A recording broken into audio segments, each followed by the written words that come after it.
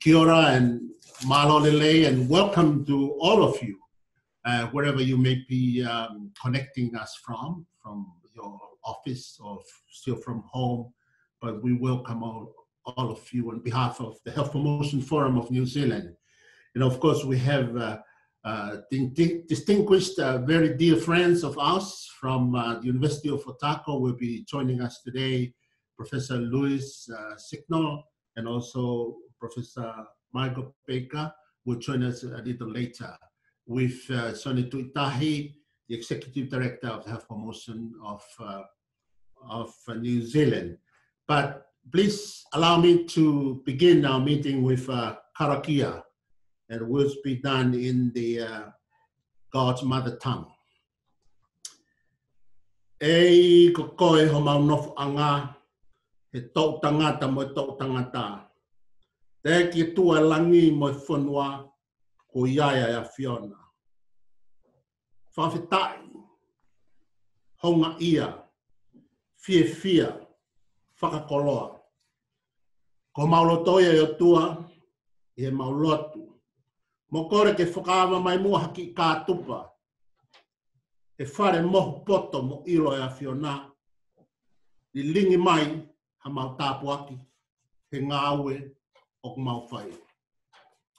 Lord, we thank you so much for this beautiful day, and we ask that you open a little window for us in your storehouse of love, mercy, grace, knowledge, wisdom, integrity, justice, humility, and understanding. Help us, O Lord, and guide us in our deliberations. And this is our prayer. Amen. Thank you again, and welcome all of you for our, I think this is the second or the last of a number of series of webinar that has been run here from the Health Promotion Forum of New Zealand. I think this is one of the benefits of COVID-19. It's allowing us to be able to meet so many of you from the different places where you are. And I would just like to welcome all of you. And now I'll hand it over to Sione, the Executive Director of the Health Promotion Forum of New Zealand. He will be piloting our ship today as we journey today. And thank you once again. Malo abita Sione. Thank you, Dr. Viliami Puloka, for the karakia and welcoming all of us here.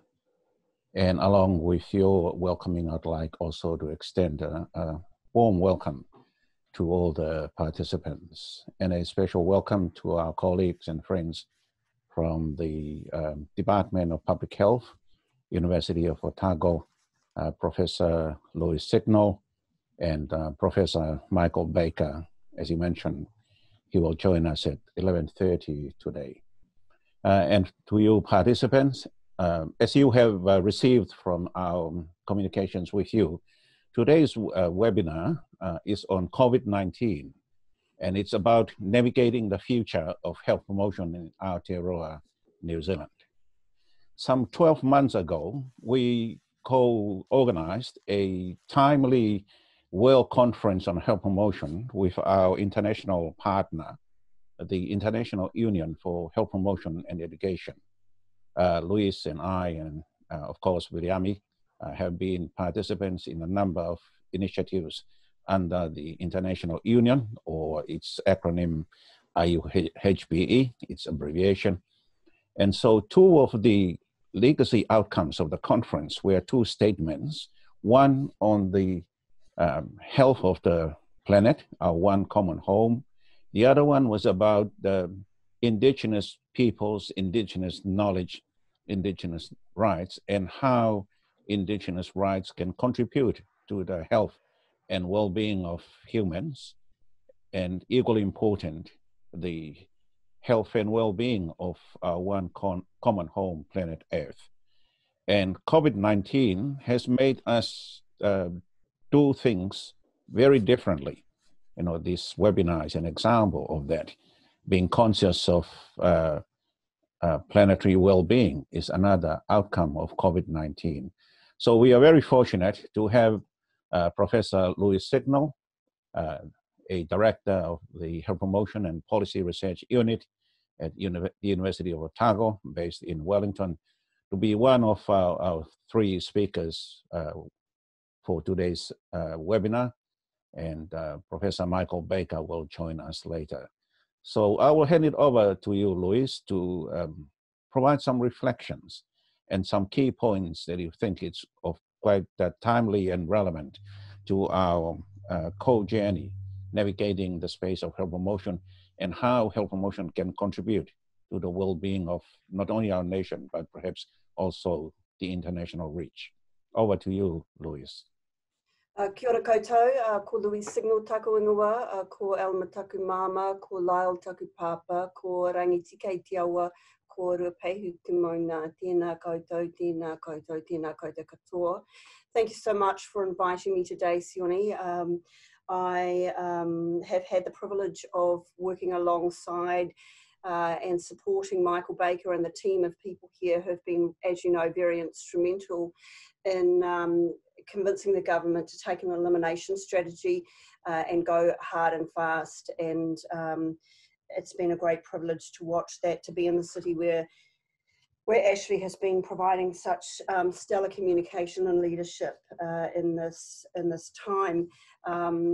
It's been extraordinary, and I think that we constantly forget how extraordinary it's been. We've just managed, haven't we? So many of us have just carried on. I mean, I think that they developed they did all of the pandemic response when we were in lockdown. There was a few people who were in the ministry building still because they were essential services, but by and large, lots of the policy work that's been done over the last 3 months has been done. Lots of the government leadership has been done from people's bedrooms, in my case, from their, from their lounges, from their kitchens, with their family and whānau as baristas and tea makers and lifesavers. It's been a phenomenal achievement that we've all made. And I think the other thing is that we've all participated in a health promotion intervention. The nation has been involved in a health promotion intervention. The 5 million, we are the 5 million who have done that. And so it does leave us well, I think it leaves us tired. I think it leaves us quite stressed. I think we should all be very conscious of that, and you should be in your own lives and in your own work.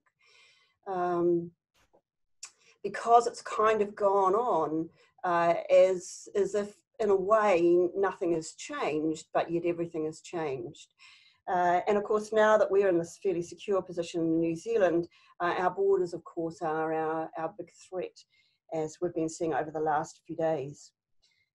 I think that there's a number of things that we can reflect on from this time, and I'm no expert in infectious diseases. As I said, I'm just a colleague of Michael's, and I've sat beside him. And when Sione asked me if I would speak today, I said, well, shall I ask if Michael will be free?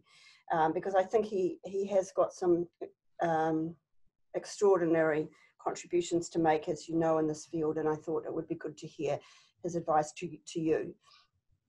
So I'm the stand-in for the start. I think one of the things that you no longer have to do is explain what an epidemiologist does. And while many of you may not be epidemiologists, some of you will be, but you all use epidemiology. You all use the evidence, the curve. We all know about the curve and flattening the curve, eliminating the curve. And so it does give a priority, a focus, an understanding across the whole country about what public health is about. And so I think there's a huge opportunity for us to build on that. What it has done, of course, is made us focus on that in the infectious diseases area in a way that this country has not done, certainly since the flu pandemic in 1918. That took so many lives, 7 times more Māori lives than Pākehā lives at that time. And that history of that flu epidemic is quite well understood in New Zealand, in the Māori community, as those of you from there will know, and we've seen the tribe in the north there requiring, you know, having a road closure on the far north because they know that viruses like this can be hugely devastating. It also gives us the opportunity to remind all of us about those other public health threats. And I think one of the things I've appreciated about Michael's commentary is that he constantly goes back to climate change, to planetary health. When he gets an opportunity in his speaking, he says, but the first pandemic is going to be virus, the second pandemic is the consequences, and this is a big opportunity for us to have a reset. So let's hear from him on what his advice is around that reset. But I think that he's right. They could see the mountain, the Himalayas, they could see Mount Everest from hundreds of kilometers away for the first time in decades because there was no smog. We've heard the birds singing in ways that we haven't heard before. We've walked on the streets, on the tarmac, on the tar seal in ways that we could never have done normally because there were no cars. We've seen what a new world could look like. We've become more joined up. So there are many things that we've shown about how we could stop the world, actually, stop the world in a week, stop the world. And so then it does make you think that indeed we could stop climate change. And I think because the 5 million in New Zealand and people throughout the world are exercised about this, it does give us a much better opportunity for a reset on that point than I could possibly have imagined at Christmas time. At Christmas time, I was feeling pretty stuck, really, about climate change and planetary health. I just could not see what the break would be, what the game changer would be. So I guess the challenge for us here, and given what we know and our commitment to planetary health, is to try and grasp that moment in the ways that we can within our own whānau, our hapu, our iwi, and amongst our work colleagues and amongst the organisations that we work for and as a society.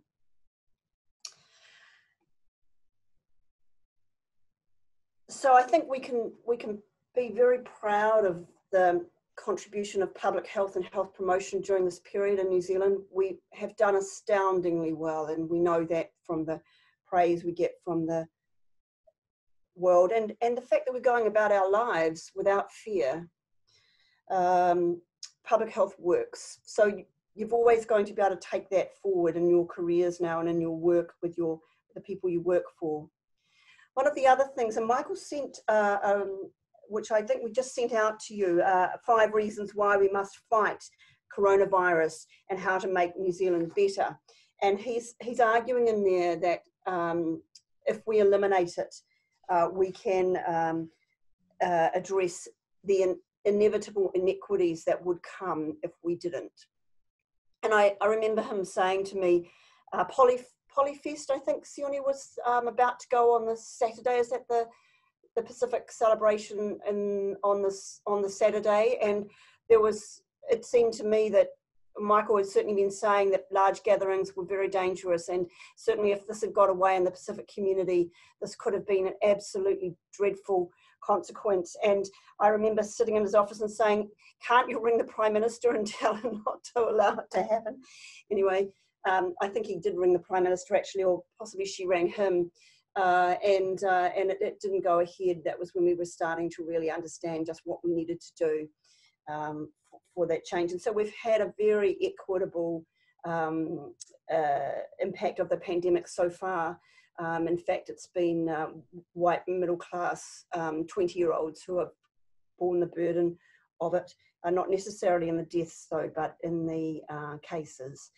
So that is a huge achievement. And so Michael was explaining to me how he and Nick Wilson had been writing about the absolute inequity that could occur if we didn't eliminate it. So you might want to ask him some questions around that. But I think that is our first major achievement. So when Mihi Rātama and I had the pleasure of working with our colleagues to edit the book on health promotion in Aotearoa New Zealand, in our last chapter, we reflect on three things. One of them is equity, one of the big challenges. And so certainly we see that there in the response to the actual virus. The challenge for us now will be the equity in the second pandemic, if you like, the consequences of the economic shock that will occur, and then what we in our own lives and in our workplaces can do to address the inequity which is structurally built into our society. That means Māori, Pacific and low-income New Zealanders are going to carry the burden of this second pandemic, this economic shock, much more than Pākehā, middle-class Pākehā, wealthy Pākehā New Zealanders will, unless we are able to be as effective as we were with the virus pandemic.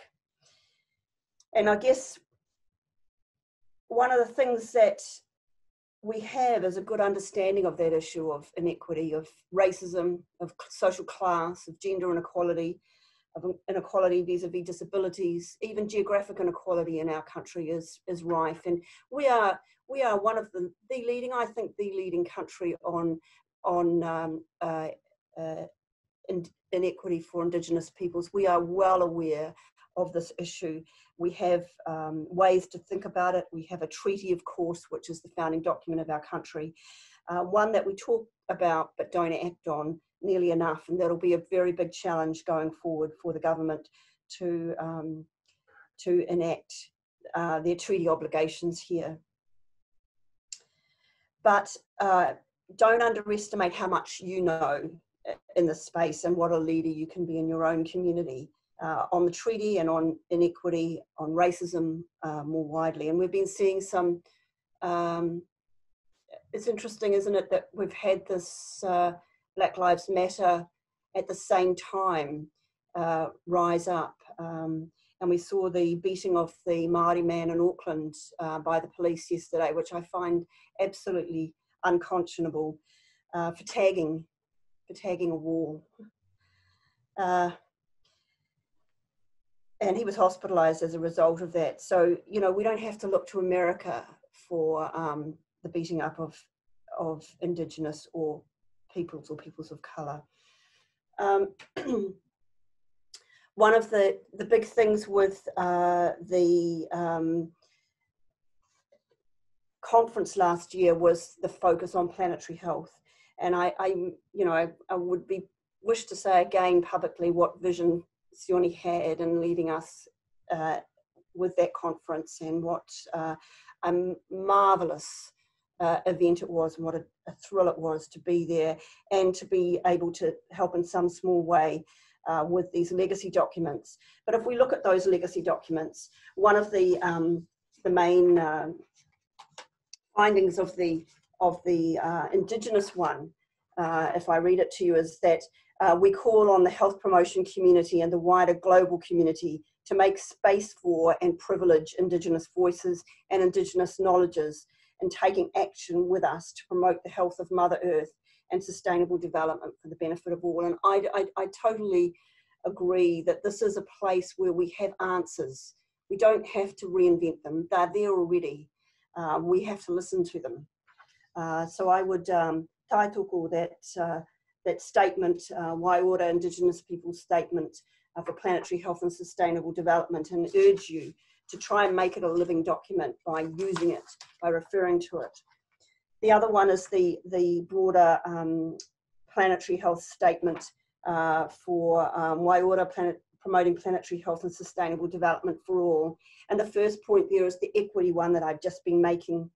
The second one is around making all urban and other habitats inclusive, safe, resilient, sustainable and conducive to health and well-being. And my goodness, wasn't that the case while we were in lockdown? There was just so much that we were able to enjoy about our communities and our neighbourhoods.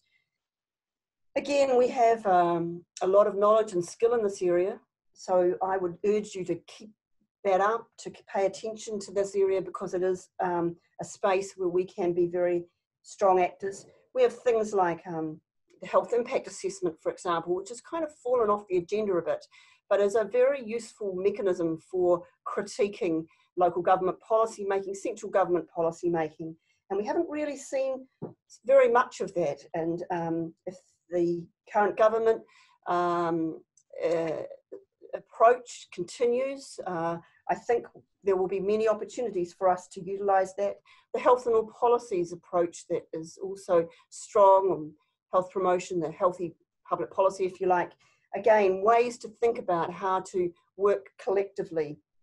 And I suppose that's another thing you would say about COVID. It's been an absolute example of health and all policies. There's been, you know, border control, police, public health, obviously. There's been social welfare. All of these government agencies coming together to address the virus and to support people during this crisis. We've seen Treasury, a major role for Grant Robertson during this period. Really, if you like, health was on the agenda of other government agencies during this time. So again, this is a story that you can use for some time. It's got street cred to talk about the importance of this kind of approach. And in a small country like ours, we do have the potential to make very quick changes. So again, that's a big learning from COVID, is it's all impossible, isn't it, until it's not impossible, until it's possible to stop the world. And the other thing we have is we have our treaty, we have the Two Hands document. I think a document that is underutilised in the health sector and in government more widely, which is talking about moving from the rhetoric of the treaty to how do you actually enact it. I think it's an absolutely brilliant piece of work by the health promotion community and those who led it, Henny Martin and others. You need to actually plan to honour the treaty. And you need to do that within your programs, within your institutions and as a society. So again, we have tools there that we can use. And of course we have the HEAT tool, one that you know I'm familiar with, which again, the Minister of Health has been urging district health boards and other funders to utilise. We know there's some good evidence that it helps think through problems in a more comprehensive and fair way than might occur otherwise. While it's certainly not the only way to do things, it's got some value and has been well used by many. It's also got street cred, so that can be just useful, you know, modifying, playing with, amending, building on. Bridget Robson and I have been doing work on the HEAT tool in recent years, and we're not precious about it. If you can come up with a better version, where would be, or a different way, or something else, please. We need as many toolkits in our kit as we can.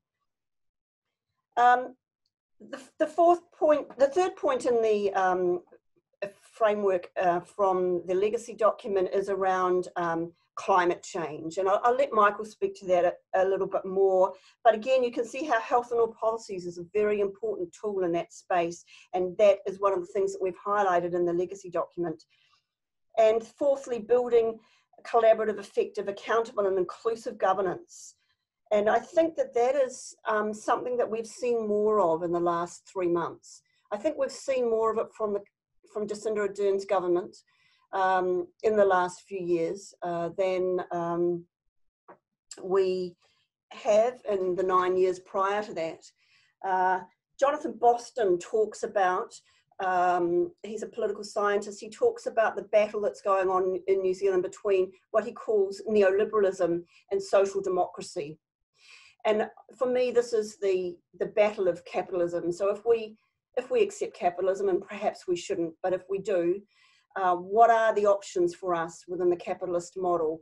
And we see the Scandinavian example, the example of France, of Germany, of a social democratic, larger government, higher taxes, central leadership, looking after the people, balancing the needs of the people with the needs of the economy in a much more fair and just way than the stark neoliberalism that we've had here in this country. We've had a very tough neoliberal regime for a long time. And we've seen various governments go stronger or weaker on that.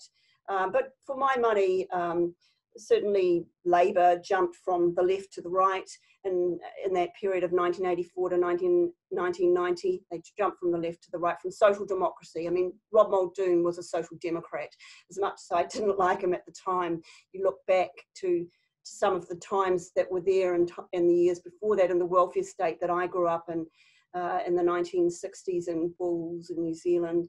There were many things about that were fair and just. It was very monocultural, very racist. But I got a free education. I didn't pay really anything to go to university. It's a very different world that we live in now. And so you get Labour then jumping over to this neoliberal small government, individual responsibility position. And we've kind of been vacillating backwards and forwards over on the right, in my view. I think Jacinda's pulling us back to the middle. I think Helen Clark pulled us back to the middle. But in fact, this last few months has started to really go in a social democratic direction, in my view, where you're seeing borrowing by government, you're seeing the payouts to employers to maintain employees to maintain their jobs. We're seeing central control. We're getting the army in to make sure that we're quarantining properly. You're seeing bigger government. You're seeing they had to hire I think 1,000 people to do the contact tracing in the Ministry of Health. There's been significant more investment in health and public health as well in the last 3 months. So again, nothing is impossible when you've got a crisis like COVID. You can act, and we certainly see that. So that's that point 4 of the legacy document around a more collaborative, effective, accountable, inclusive governance. I think we've been seeing that. I hope it continues. I think it's got enormous potential for change. We have this very deep racism in New Zealand, and I can't be comfortable in where we land on that point. I think there's much more that we need to do here. We've had absolutely astounding leadership always from Māori in this country, and I expect that this will continue, but Pākehā need to get out of the way, in my view.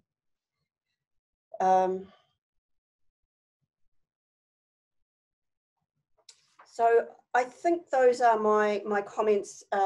When we talked about, in the book, we talk about 3 things. I talked about equity, we talk about neoliberalism, I just talked about that. And the other thing we talk about is health promotion being on the periphery. And I was just saying to Michael before, you know, that there are strong forces that don't agree with our public health values, with our health promotion values, who do believe in individual responsibility and small state. And so they are very powerful. There are also, of course, major industries like the alcohol industry, which you will know, of course, that alcohol is an essential service. And so that just proves its status, its position, the power of the industry in our society, that we can't not have alcohol stores open during lockdown. We have to maintain them being open. So you have some very large players, those big industries that are very powerful, very influential, very powerful at our political table, but they are being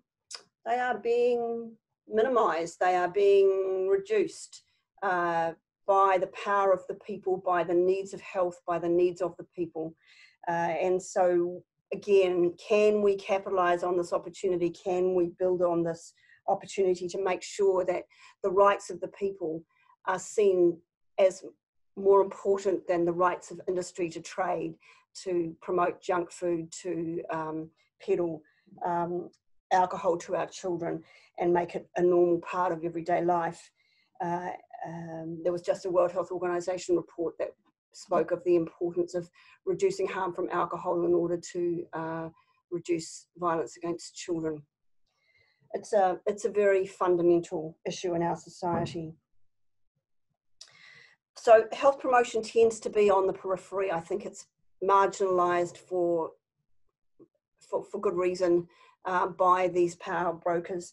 And I think, again, we've loosened the lid on that grasp on power, and I guess it's our opportunity to try and capitalise on that, to try and move further into the centre. Certainly, public health has moved right into the centre in terms of the current environment, but it tends to have been around infectious diseases, not non-communicable diseases. And that's the challenge. And it's also been around infectious diseases and not climate change. And that's why I've been so proud, as I said, of Michael for constantly bringing us back to that. So I just wanted to say, obviously we have an election coming up, so this is going to be very crucial for us. One of the things that the election does for us is also provides this opportunity to vote on cannabis reform. And I just thought I would take this opportunity to urge you to very seriously do your homework on the issue of cannabis reform. It took me some time, but I am now firmly in the yes camp. I'm going to circulate this document from the Drug Foundation, who have been doing stellar work, in my view, on the leadership on this issue. I think it's quite possible that the vote won't pass, but for my money, this is taking a health approach to drug use. There are very strict controls, age limits, and so on. And the Drug Foundation, they say we all want a healthier, happier, more equal New Zealand.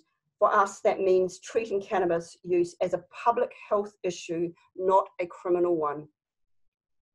Most people who use cannabis do so without harm to themselves or others, but for some, cannabis can have a serious negative effect on their lives. Those people and their families are the ones who deserve our focus here. They have been shamelessly failed by prohibition. Cannabis is the bread and butter of organised crime, and for too long we've left the regulation of this harmful substance in their hands. To have any hope of reducing harmful use, we need to take back control. We want government to take back control of cannabis. Regulation means better health protections for everyone, especially for young people, because of course it will be banned for anybody under 20.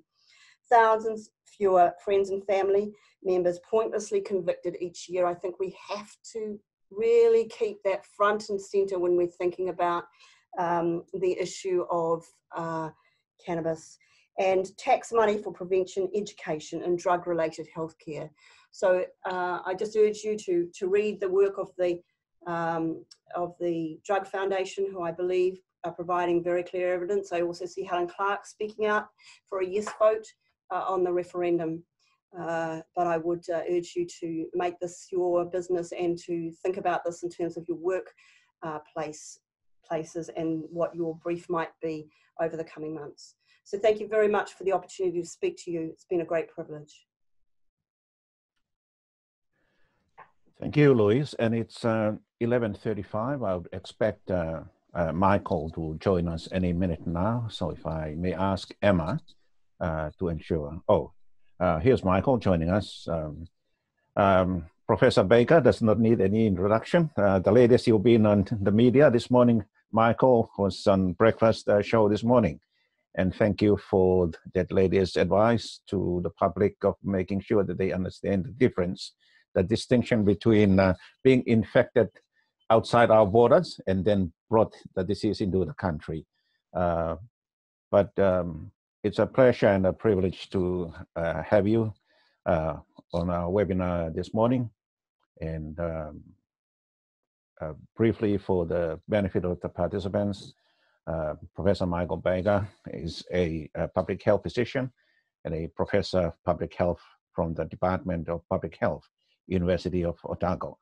I understand that you've been thinking a lot about not just COVID-19, but the reset of public health and the broader picture for our nation. So over to you, Michael. Well, kia ora, everyone, and thanks very much, Sione, and also Louise for inviting me along. I can see on my screen that you don't all fit on even one screen, so there's obviously a lot of people out there, and I don't have any particular planned presentation today. I mean, I could easily run through some PowerPoint slides, but I'd be really guided by you about what would be useful to cover. I guess many of you we've all experienced what is one of the most remarkable public health events, I think, in our lifetimes. And something that was almost unthinkable a few months ago, that the entire globe would all be united in struggling against this new pandemic disease that really, I think, has surprised all of us. And then I think the remarkable New Zealand response and the Pacific response, which have been amongst the most proactive in the world, where all of our countries have put public health ahead of other interests, which is a pretty remarkable statement. And I think there's a lot we can learn from that in thinking about population health, public health broadly. So I'm not sure if there's, Sione, Louise, if there are particular points that you'd like to focus on. And I'm not sure exactly how much time we have for the discussion. Firstly, Michael, you take your pick on what issues you'd like to speak on in the next 15 minutes or so, you know, depending on what time you are available to with us this morning. The broad theme of the webinar is post-COVID-19 and navigating the future of health promotion in Aotearoa New Zealand and beyond, of course. And so you can broaden up to include the broader public health, the future of public health. I understand that you've been thinking about resetting public health, the centrality of public health in the health system, the review recently. And from your perspective, especially one of those who have been advising the government on the impact and the strategies on elimination and all of that. So it's a kind of where we are, where to from here, from your perspective, that will be helpful to the health promotion workforce and also the broader public health workforce. Yeah, thanks, Sione. And it's been a very public event, the pandemic, and our growing awareness about its consequences. And also the response in New Zealand, I think, has been remarkable because of the skills of our leaders to engage the whole public of New Zealand in the response. And I think it's a stark contrast with, unfortunately, many other parts of the world. One of the things is thinking about the pandemic itself is once that virus is unleashed, it's pretty much following its trajectory fairly ruthlessly across the planet. And there are certain defining features of a new emerging disease. One of the, by definition, we don't know much about it when it starts. You don't know how infectious and how dangerous and how controllable, those three attributes. And this virus turned out to be relatively infectious, typically each case infecting 2 to 3 others, so that means exponential spread. And relatively dangerous, in killing 0.5 to 1% of people in the populations it's affected. So right away, you know that that means it's going to infect around 4 billion people on the planet and kill 20 to 40 million people. I mean, that's what it told us by the end of January, unless it could be stopped. And so the controllability became, I think, the huge question. And around the globe, societies have responded very differently. Pacific Islands, I think, had some of the best responses. They excluded the virus. That's a pretty good approach in this situation, and it's worked. Other countries that are more highly connected, like New Zealand and Taiwan, have taken an elimination approach, which is, and Fiji as well, where you get some cases, but you manage your borders and you stamp out these cases. And in New Zealand's case, because we left it quite late, we had to resort to a very intense lockdown to suppress transmission. But using those three things, managing borders, contact tracing, and reducing transmission with a lockdown or even widespread face mask use would also achieve the same thing. It was clear that you could stop this virus, and China demonstrated that. But as you also know, the this really required New Zealand to use all of the techniques of health promotion, engaging with communities, a very effective risk communication, giving people access to the resources they need to protect themselves. And it worked. We saw that the epidemic curve flattened, and then the virus gradually disappeared from the country. And I think the government has demonstrated also they maintain a high level of support throughout all of this. And if you think about it, if you said in advance, will you persuade the entire population of New Zealand to go home and stay home for about 7 weeks? That's basically level 4 and level 3. I think many people would have said that would not happen, but it did. And you could see the reproduction number declined from about 2 just before the lockdown down to under 0.5. So essentially that extinguished the virus. You can use the firefighting metaphor that New Zealand basically built a fire break by managing its borders, then extinguished the fire itself with the lockdown, and then it put out the remaining hotspots with the contact tracing, and all of those things worked. So now the post pandemic period that we're in now, what does this mean for all of us? Well, for me, one of the major lessons is that confronted with a lot of very severe threats on the horizon, like climate change and loss of biodiversity, environmental degradation, growing socioeconomic inequalities, across the globe, these are huge threats to humanity. And what I hope we learn from the pandemic is that we will listen to scientists, and also we will have good leadership that will act proactively on those threats. And I think for all of you, I think this opens up huge opportunities in health promotion, because we've seen in a very vivid way how all of those techniques have been so supportive of this collective response in New Zealand.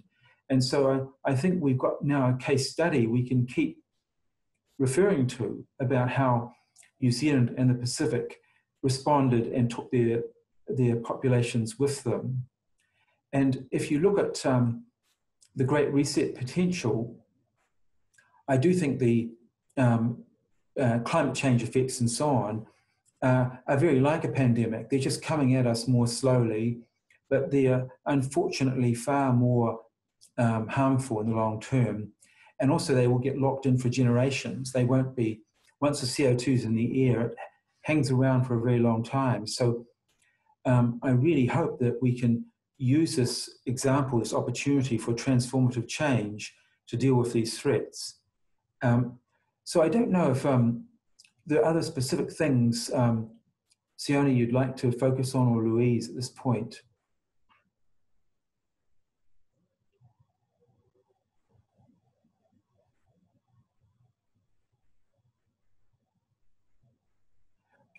So I can't hear you, Sione. Is that...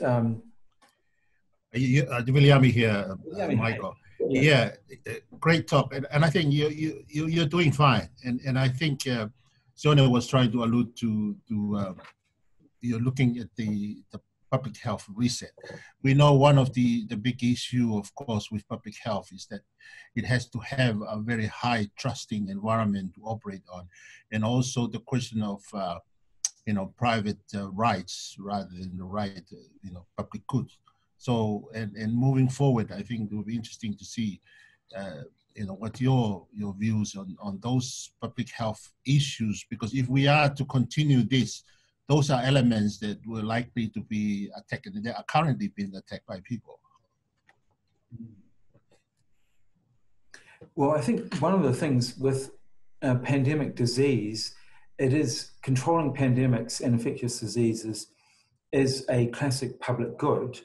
And public goods, by definition, is something where everyone benefits from them, so no one's excluded. If you stop an epidemic or pandemic, everyone gets benefit from that. The other thing, it's non-exhaustible. In other words, everyone consuming that benefit does not diminish the amount of benefit that's available for others. So it's an economic concept, but I think it's an area of public health where there's such a compelling economic as well as human health argument. And one of the things that I think is interesting in the discussion about how to tackle this were these different competing models. Like New Zealand took the elimination approach, where interestingly, we're still the only country in the world that actually is brave enough to say we're doing elimination. Other countries, they might say containment. But much of the world is in the suppression mode where they're just trying to dampen it down. And there was, as you may remember, a bit of enthusiasm for the mitigation approach. And most countries have given up on that now, but Sweden, I think, still hangs on to that. And there are some people I would describe as contrarians or even right-wing people who still think that the Swedish approach is best, where you allow a lot more transmission in the hope of getting herd immunity, which has unfortunately not worked well for Sweden. So I think that the idea is that actually public health and economic success go hand in hand. It's a false dichotomy to say you can, to support public health means that we are sacrificing the economy. It actually has not proven to be the case. Countries that have looked after their people also have done better economically, and I think over time that's going to be the case. I mean, admittedly, this is the most expensive public health intervention in our history. It will cost tens of billions of dollars. But actually, even that is, there is an interesting economic concept here, and that is your counterfactual. And that's saying, if we didn't do this, what is the alternative scenario we would have experienced? And so if anyone says to you, oh, this is very expensive, you say, well, yes, we know that. And people often say it's the least bad option. But you have to say, well, where would you rather be? What's your alternative reality you'd rather have had for your alternative scenario for New Zealand? And that is called a counterfactual. What are we comparing ourselves with? For a while, there was a Plan B group in New Zealand who said, oh, we can't do this. We must follow Sweden in the mitigation approach. And then they went very quiet on Sweden. And then for a while, we must follow Australia, who was doing a less intense intervention. And now I'm not sure they've gone very quiet at this point. So I think that's an important theme about the fact that health and economy do go together. And I think that will be the same for many of the reset areas that we might want to talk about. I mean, I think there are great examples in terms of travel and transportation and what that means, some of the alternatives we experienced during the lockdown, the improvements in air quality and so on. But I think, I don't know how you experienced it, I think those of us who are fortunate to have jobs where we could work from home, obviously it was quite a manageable period. I feel for people who did lose their businesses and livelihoods and so on, it was obviously a far more stressful period. So again, that will have to go into the ultimate assessment of this event from an economic point of view. Thank you for those comments, Michael. There might be some further questions coming through on the chat for you and for Louise, and Viriami is managing that, and he will come in when there are questions. Briefly, Michael and Louise mentioned the timely conference that we had last year in Rotorua. As you might recall, the theme was on planetary health. So it's the well-being of the planet and sustainable development and the well-being of all. And one major part of that was to offer our experience here in New Zealand, especially Indigenous knowledge, Indigenous health promotion. And as you may aware, that there are two legacy statements that we issued. two lines of actions that the Health Promotion Forum has taken. One is to establish a global working group with the International Union to further the contribution from New Zealand and around the world of indigenous knowledge, but also to create a more planetary health approach to health promotion. So not only that planetary consciousness, but an eco-social approach. In a way, for me, that's what you were saying, that there needs to be a fine balance between human well-being and economic well-being, and of course, the well-being of the planet. You know, at this point in time, our reflection from the Health Promotion Forum, those three things: the balance of the well-being of humans, well-being of our one common home, the planet, and our economic well-being. So trying to strike that balance, not easy and very challenging, as you know, but that's where we are heading.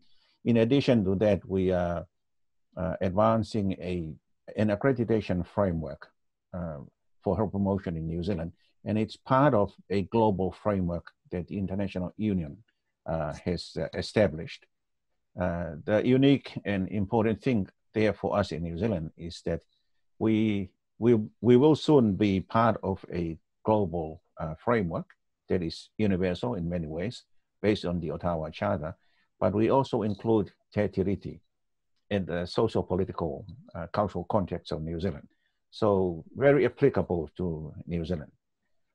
And we think that will help to formally recognize the efficacy of health promotion, as you mentioned earlier, that public health and health promotion have played a pivotal role in eliminating COVID-19, but also to think globally and act locally. So I'll give it back to you if you have any further comments, and also to Louise, and just to check with Viriami and see if there are questions. Sure, thanks, Sione, and thanks again for the leadership you've shown in this area and at the Rotorua Conference declarations. I don't know if any other questions have come up. I'm just aware you probably have other things you're going to discuss in this session, is that right? The only other question that came here, Michael, at the moment, and to Louise, is someone is concerned about to make any comments, some comments on the psychosocial responses needed in situations like this. Mm. Yeah, well, I know we have some funding from the Health Research Council. We set up a co-search group, which is on the Otago website, to try and look at all of those consequences, good and bad, from this massive disruption of our normal existence. And there are, one of my colleagues, Susanna Every-Palmer, a psychiatrist here, has had a survey in the field which has asked people at different levels, level 4, 3, 2, and 1 of the lockdown, about their experiences, psychological distress and so on. And she says the results are quite polarized. Some people did find it very tough and other people liked the experience. So that's one of the interesting things. We do respond differently depending on our circumstances and our makeup. So it'll be some time before I think we can answer all those questions. I mean, I look a lot at infectious disease consequences. I know it's a small part of the health spectrum, but all the infectious diseases transmitted between people basically largely vanished over that period. But some actually increased. Rheumatic fever increased, and that's because the bug is carried by people in their throats. And so putting people in crowded indoor conditions increased rates. So you can't predict always how different outcomes will manifest themselves in this situation. So we are really committed to trying to document the net consequences of this experience on effects other than COVID. And we, in a way, we're very unusual, is that most countries that have been through an intense lockdown also have to contend with managing the pandemic. They didn't get rid of it. So we, if you like, I mean, I don't want to, the term would be a huge natural experiment. And we don't want to say it wasn't intended to be an experiment, but it is an experiment that's happened. So I think we've got a huge obligation to understand the consequences, so that if we ever in the future have to contemplate something of this scale, we'll know what's involved and how to perhaps mitigate those negative effects on people.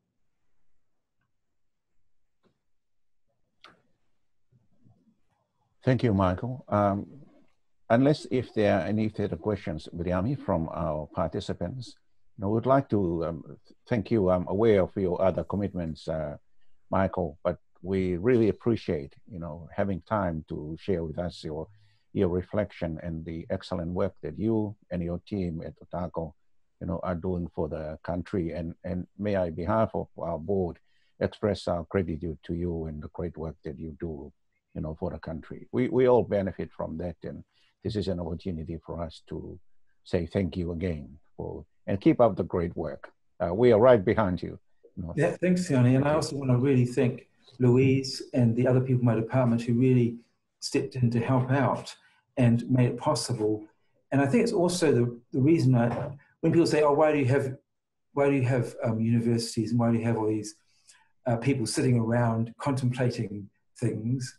Well, I think one of the reasons is so you've got that reserve capacity in society when something comes along that you can, excuse me, you can actually focus on it intensely for a period and help out. And so I feel privileged to be in that position, that I was able to drop my day job and do a different day job for a few months, which is still continuing. And also my colleagues, Nick Wilson and others, Amanda, who was just stepping in behind me, who have also done the same thing. So I think that's part of being in our society and being supported by all of you as well. So thank you. And thanks for the opportunity. You are just names on a screen for me. I can't actually see you all there, but it's great to be interacting with you today. Thank you, Michael. Okay. Yeah. See you all later. Thank you, Michael. Okay. Bye. Louise, I may turn back the microphone, so to speak, to you. Some of your earlier points that you make, you might have had another chance to reflect on those and some of the things that Michael, mentioned. But when in your part of our session, you touch on many key points, from the importance of governance, ultimately that the COVID-19 is a planetary health issue. You come down to the role of health promotion. You touch on the existing tools that are there, from health in all policy to two hands, and of course the statements from the conference.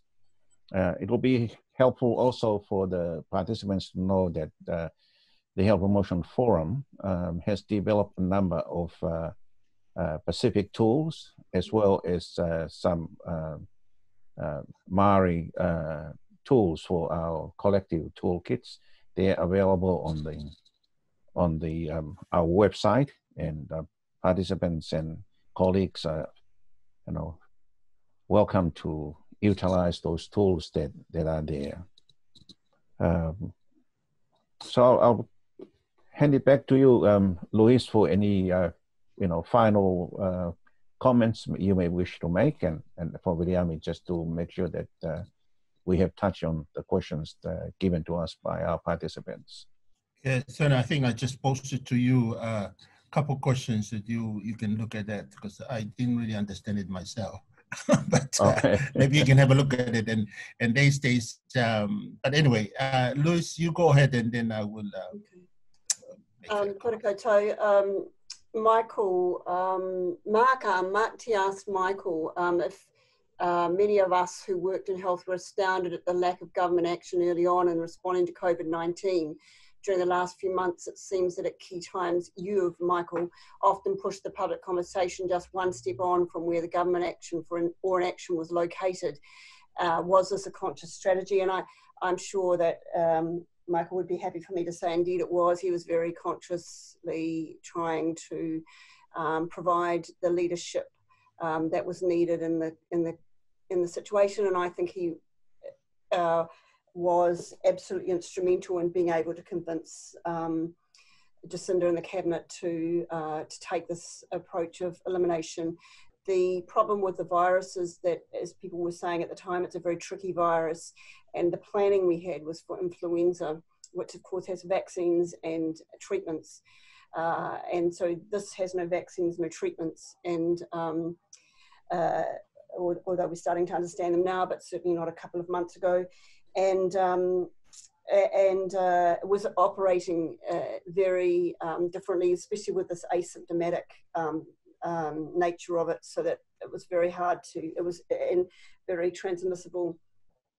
Also, people didn't die of it in the same way that they did from SARS, so they were really having to kind of learn about this coronavirus at the very time that they were also thinking about how to act. And so it was a very deliberate strategy by Michael, Amanda Kowalsvig, Nick Wilson, others up and down the country, working with the ministry and the government to try and push for this direction. And you still see Michael now pushing for masks, which we haven't quite embraced yet.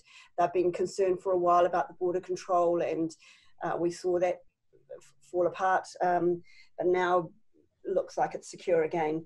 So yes, a very conscious strategy. Somebody else asked about work as a human right, as income as a human right.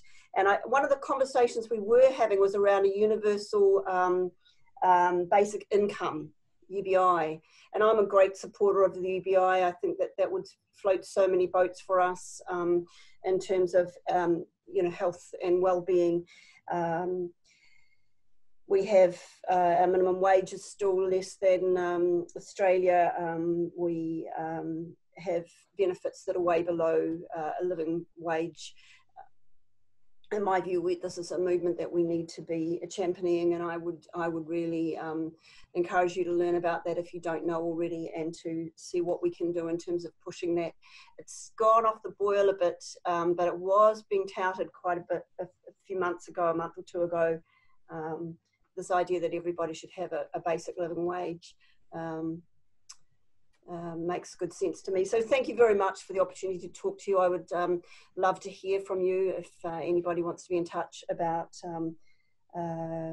your work. I think one of the things I would say is that Michael's been successful in getting some funding from the Health Research Council, as he said, and one of the gaps that we're really noticing is, and Viliami is working with us on this, is that we don't hear people's voices.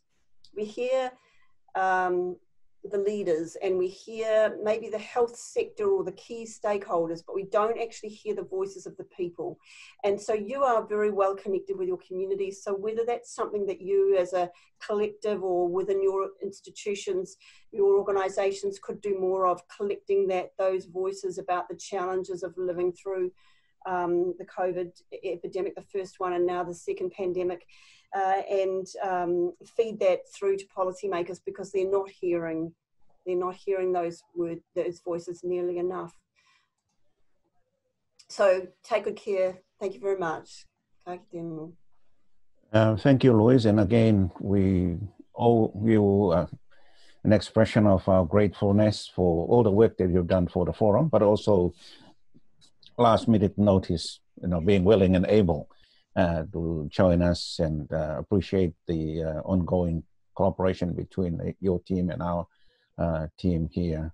And unless there are any further questions, Viliami, we can. Thank you, sir.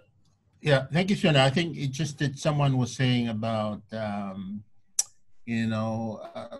things planetary, things universal, usually not very good. I think it's, but I think there has been discussion on that, the concept or the idea of personal right versus public goods and things like that. And yes, of course, there are issues with big organization or, global dictating. I think it's the point that Louise just made. Oftentimes we don't hear the little people on the ground but we hear the authorities and not being able to get into the reality of what people are. But I think this is really why health promotion as an approach is not only working with the system, but enabling the individual and the community so that we can adjust the way we do business to cater for everybody's needs appropriately. Yeah. And I just want to thank all the people who participate and post in some information, give us a link to some of the information they want to share with us. And thank you very much for doing that. I think that would be really helpful. And over to you, Sione. Thank you, Viliami. Louise would also like to comment on the planetary part of that question. My quick response to that is that we have come a long way in our social evolution as humanity, from the family and tribe to the nation state, and now we are at the planetary level. And the challenges that we face are very global in nature, and no one single state or nation can address that adequately. You might have heard the call by the Secretary General of the United Nations that it's about solidarity at the global level and collaboration at the national level. Look at the role that WHO, World Health Organization, has played in this pandemic. Look at the facilitation of policies across nations and trade and economy. Louise touched on neoliberalism and its implications and applications. And we are suffering because of allowing the commercial sector to dictate our journey. There needs to be a fine balance. The elected institutions, public institutions that is, and the elected officials have a pivotal role to play to make sure that in society it's fair and equitable. And public goods are in place, as Michael has referred to. So while our journey towards being globalized has many challenges as we face today, we need to organize things from the global level down to the local level. And health promotion and public health have a pivotal role to play in that, especially with the well-being of the planet, well-being of humanity, and the well-being of our economy, because those three things must come together. And we'll try to strike the right balance. We can't go back to the village situation, because if I use the analogy, the whole home is burning.